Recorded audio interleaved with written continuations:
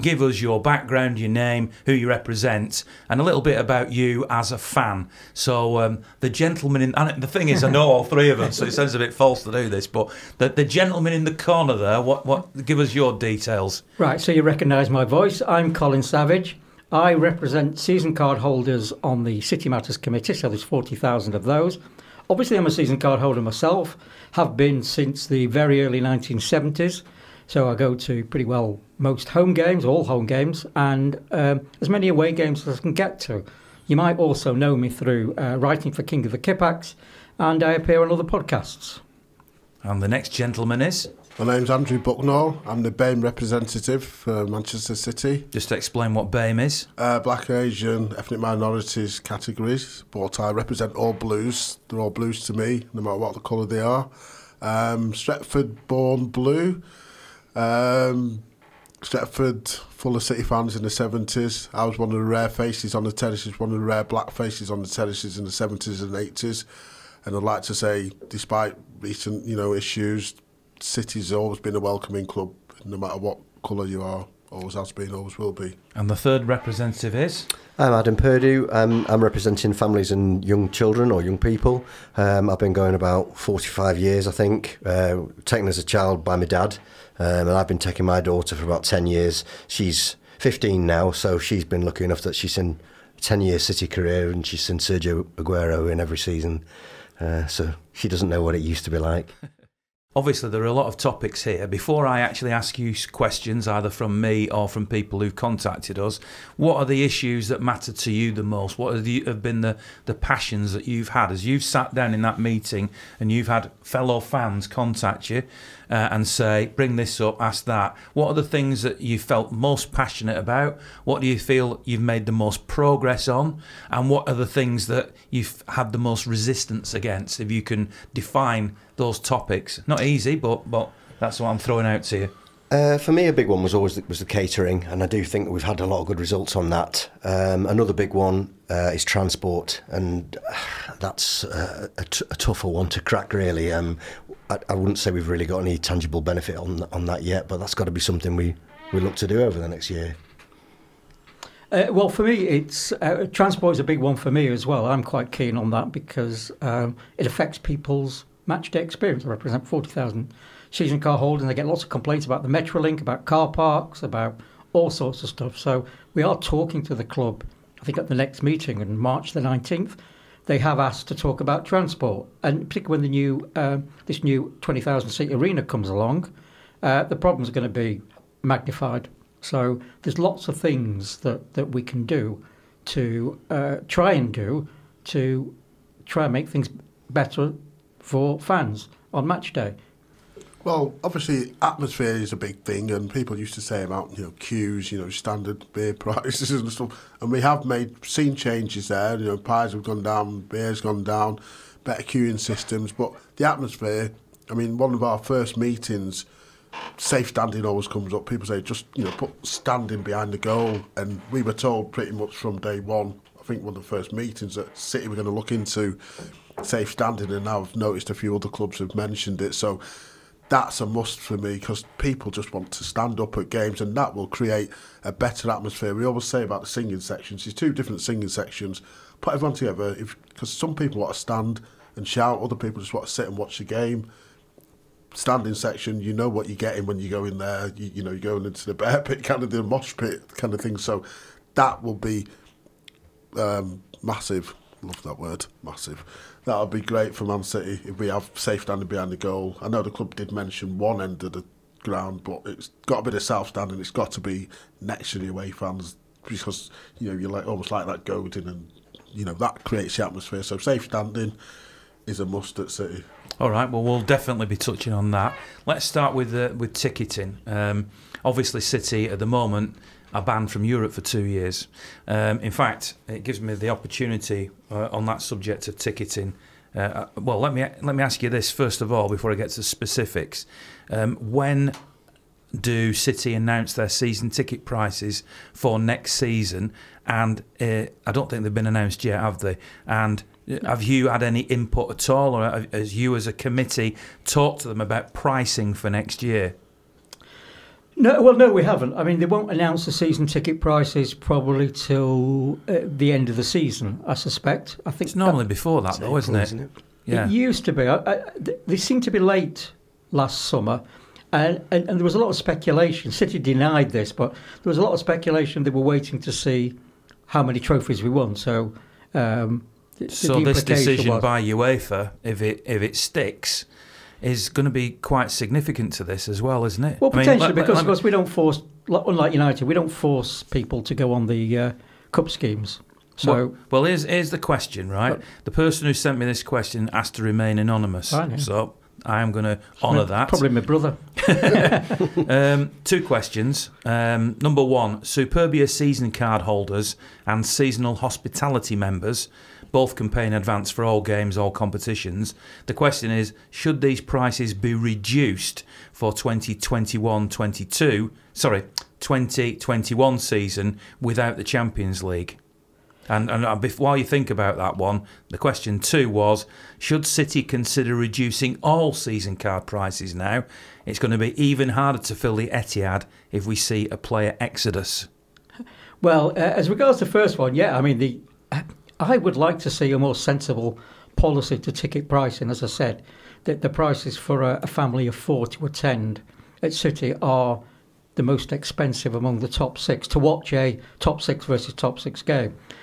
As regards seasonal hospitality and Superbia, you'd imagine you're getting, probably 5 games less, aren't you? So I would hope that prices would be reduced accordingly.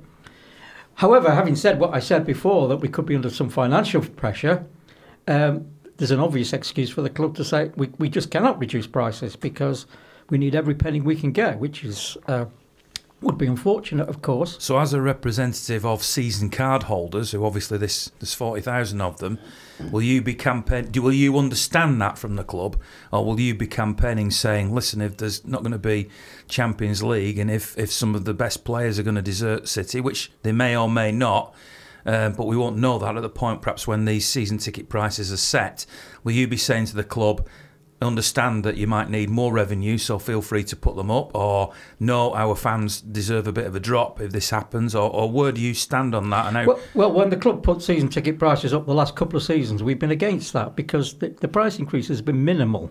You know, we're talking maybe about less than £1 million in revenue. Overall revenue, yeah.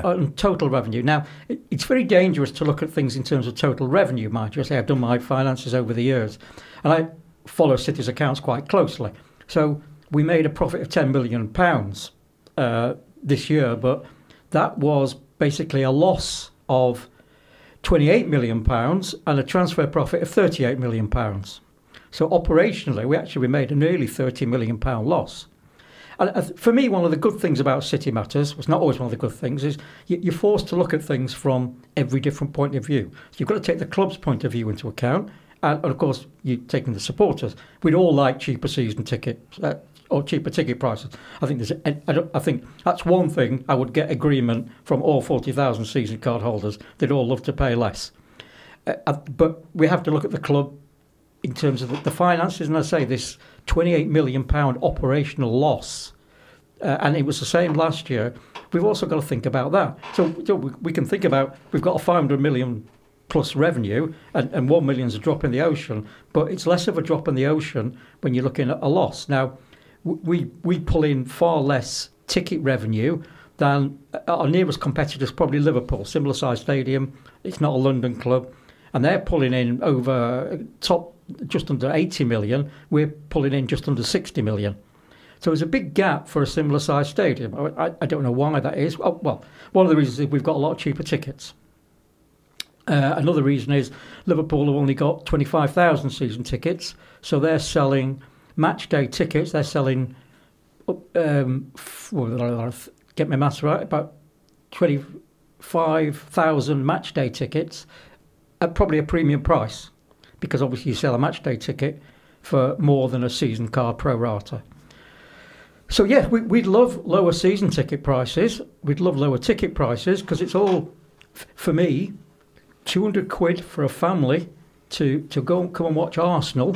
Family of 4, 2 adults, 2 kids, would cost over 200 quid. And to on me, West that's, Ham on a Wednesday night, as it will be this week, presumably. will be something like that, yeah. At Arsenal, it would cost less. To go to the Emirates, which we always think is an expensive stadium, to watch the game against us would have cost less than we're charging for our fans to watch Arsenal. At Liverpool, a family of 4 could watch the game for under 125 quid for 4 of them. So there's no correct answer on this. I wonder whether Can I just give an example there of the kind of conversation we've had? So over the last 18 months, we've floated the idea a couple of times of maybe what to do about platinum and gold, and whether or not we would ever think about getting rid of platinum. And the club's response to that is always, well, that's fine. If that's the decision that you think the fans would like to see, then that's something we'd listen to. But you'd also need to come up with a suggestion as to where we would get the missing 650 grand from. So it's not that we can't have any influence on the club, but there are parameters there around revenue that the club will need to get that pretty much tie your hand. You know, we can't just say let's cut all the prices, because the club won't wear that. So if City do get banned from the Champions League, and there is a massive shortfall, as Colin's just explained, the club are very obviously not going to reduce prices because they can't afford to do that. I'd say that sounds realistic. The follow-up question, though, to Andrew, in terms of atmosphere, is that, and this is a question, not an answer, it feels to me as if when prices are a little lower, that encourages, and this may be a bit cliched, but more so-called ordinary, vociferous fans to be able to come and afford to go to games and create a better atmosphere, and that the higher the pricing structure is, the more you're going to get people who are just going to come and sit and be entertained as if they're going to the theatre. So therefore, it feels to me as if prices and atmosphere are related to one another. On your committee, do you think I'm right, or say I'm wrong if you want? Well, an example is the Fulham game in the Cup. I sat in my normal seat. I'm not on the Cup scheme, but I went to this game, and there were so many people around me that weren't regular season tickets. None of the people I see on the match day, league game were there. It was only me and my daughter. Everybody else and it was cheaper. So was it noisier? Yeah. It was quite funny to listen to be honest, because it was all the young guns. It was all the young kids coming with their parents who would probably never been to a game before. And again, to me, it's like we can get these people into the ground and season ticket holders who, should be there anyway. Because but again, it's like slight tangent. But I was a bit annoyed about the complaints with 40,000 people in, for the Sunday kickoff at 1 o'clock that was on BBC. It was just, that was, a bit out of order. However, it was, meant. But just different atmosphere. It's hard to say because that game was finished after the sending off, so it was almost like we're going to win this game. So there wasn't if it had been a different team, it might have been different. But I don't think the atmosphere was any different because of the pricing. I mean, something that people say about when the season cards come and the new scarf and the fancy wallets, it's like, get rid of them. Maybe give us a free cup game. We can't guarantee we're going to be drawn at home in the cup, but just something that can be used in the future. We're at home in January for your likes of Fulham. If you can go for free, people probably would go for free because times are hard. People don't seem to understand. The people who, everybody's having to go at City for this, that and the other, but they don't go to games. They don't understand. It took me ages to get from Wally Range to the Etihad on that Sunday for the Fulham game because roadworks, all the, I'm not kind of feeling sorry for myself, and I live 4 miles from the ground. It's difficult to get to games. That's not an excuse. And talking about transport as well, a lot of the problems aren't Manchester City's problems. It's Manchester City Council, as Mark Todd was telling us, Metrolink is franchised out, so they're only allowed to run at certain times. So again, atmosphere, people leaving early, I think it's all connected to getting home because you can't just come out of the ground and jump on the tram, even though the tram runs straight into the ground. They don't run, you can be stood there for an hour, and so people might leave when the trams are still running. That's not an excuse. We even talked about, we talk about loyalty points. I won't get into the argument of why people leave. I never leave early, but I know a lot of people who genuinely, live quite far away, and if they miss their connection, they're not getting home that night, and they're having to, you know, not getting home is not an option. All right, let me move on to a different area here. Alexander Savage, who contacted me on the Forever Blue Facebook page, wants to talk about this. You mentioned it before, Andrew, the idea of safe standing. Is it a possibility or just being speculated among fans? Now, before you answer it, Tottenham, which was the last game actually that City played as we sit here, obviously I was in the away end and there was safe standing. I stood up in specially designed seats that had a barrier across the top, and in fact the guy that was sat next to me, who you may have seen on the vlog that I do, was actually concerned that if he had to sit down, the barrier would be in the way. As it happened, of course, the away section didn't sit down. They stood up all the way through. So it wasn't an issue, and it meant you had effectively a crush barrier to lean on. And one of the positives he felt about this was that if City score a goal, which clearly they didn't in that one, and people started surging and celebrating, that he would be protected from people behind. So it would that is perhaps what safe standing is. You still get a designated seat, a designated standing area, but you have a proper room to stand there and you have a barrier. Now, on that basis, Tottenham already have safe standing for the away fans in their ground. I've seen at Wolves earlier this season as well, they have a section of that. It seems like the same sort of thing for a section of their home supporters. So this already exists at 2 Premier League grounds. Why, and has this been discussed, have City not already installed this? Or are Tottenham and Wolves breaking the law? I mean, what's going on here? Certainly the attitude within the club seems to be very open to having the safe standing. I think basically it's tied in with the idea of a possible redevelopment of the ground at some point. If safe standing was to be legalised before any further development of the ground happened, I'm sure that it would be put in. Yeah, you're using quite rightly, and understand that, Adam, that the word legalised. So how come Tottenham have got it? I can answer that. There's, I think, a lot of misunderstanding about safe standing. And just to answer this quickly, I don't want to monopolise the podcast, but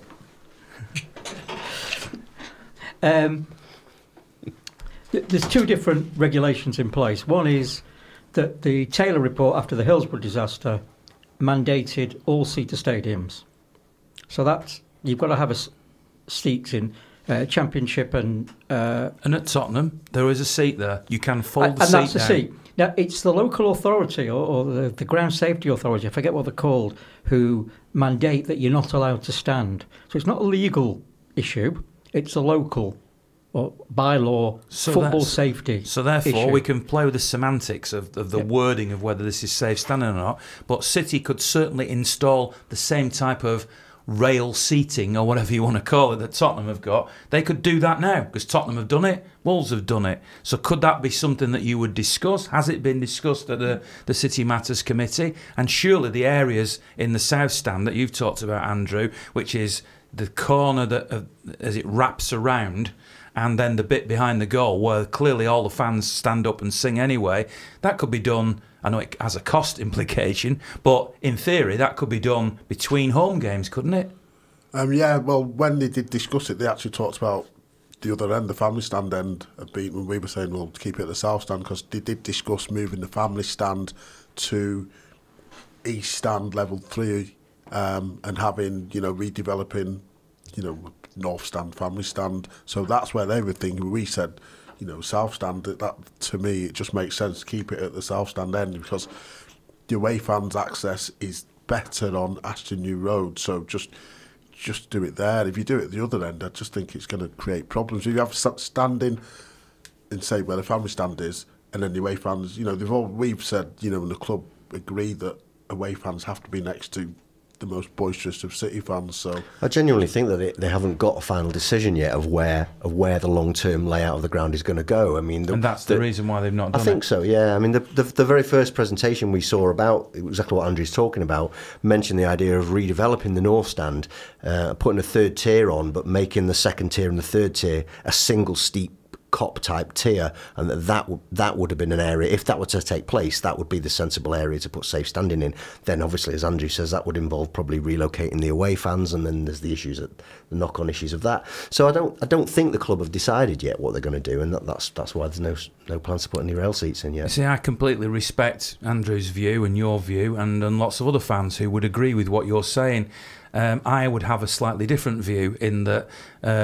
Personally, it's always concerned me that home supporters and away supporters, the most volatile types of people, who generally are the ones who create the atmosphere, actually are right next to each other. And when the derby happened recently, where there were things being thrown, and you know, I've always thought, you know, it's asking for trouble. Sooner or later, these two types of fans, something's going to happen that we then go, how did that happen? Well, you put the two most vociferous sets of fans together. So at many away games, and Tottenham would be an example of it. I'm not saying Tottenham is reputedly one of the noisiest or most boisterous supporters, but they have that big bank at one end of the ground, and the City fans are at the other in the corner, so as far away from each other as possible. From what you're saying, that's not what you want, and I understand, because I've heard lots of City fans say to me that that's not what they'd want either. But to me, it would make more sense to have the away fans where they are at the Ashton Road end, and then have the bank of most vociferous City fans actually at the other end, so that they are further apart, less trouble potentially in the long run. And what's wrong with that? But I think I'm in a small minority, clearly, aren't I, with that view?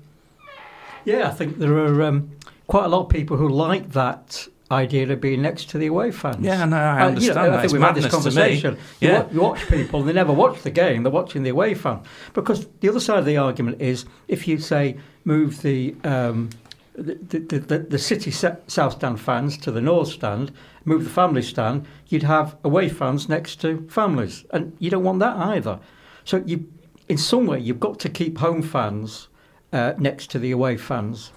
I don't like the arrangement as it is at the moment, to be honest. I don't like the most vociferous two sections of fans split up by away fans, because actually the acoustics of the stadium make it easier to hear from the other end. I'm in 109, and I can barely hear the fans on the other side of the South Stand. When occasionally I sit in the family stand with my family. My brother has tickets there, and my friends. Occasionally I'll use one of their tickets for a European or a Cup game. And I can hear the away fans and the City fans of the South Stand far better from the other side of the ground than I can just round the corner.